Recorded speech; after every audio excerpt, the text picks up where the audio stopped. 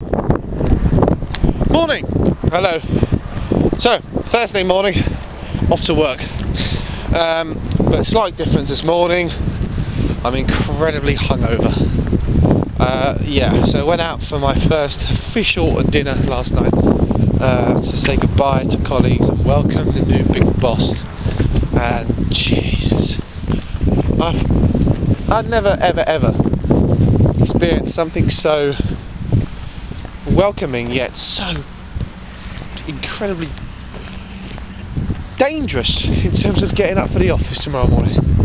They drink soju, which is like this kind of Korean, I call it Korean vodka, but they drink it like freaking water.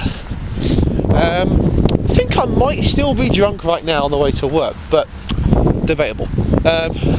So yeah, now off to work for a whole day.